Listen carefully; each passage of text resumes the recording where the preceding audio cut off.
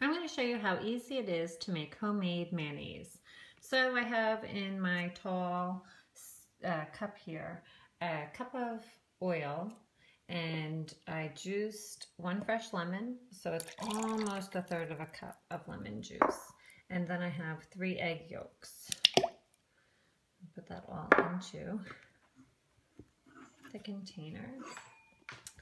And then I just put in my immersion blender. I have found that the immersion blender works fantastic for homemade mayonnaise, and I've used a food processor or blender and I don't have as great of success, especially if I'm just making a cup. So it depends on what size item you have. And all I do is, should have propped this up, shouldn't I?